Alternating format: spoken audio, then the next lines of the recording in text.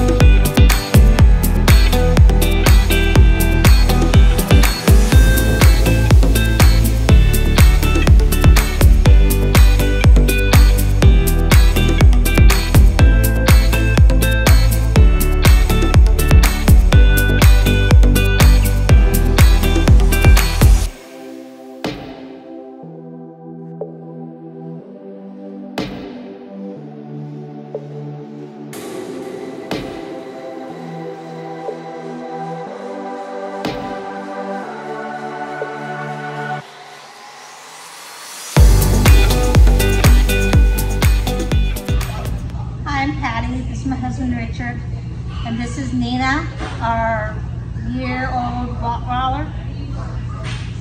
She had some really bad habits before we brought her to Bulletproof Training. And Gage had her for 21 days, and she is doing awesome with her commands, and we just appreciate everything that's been done.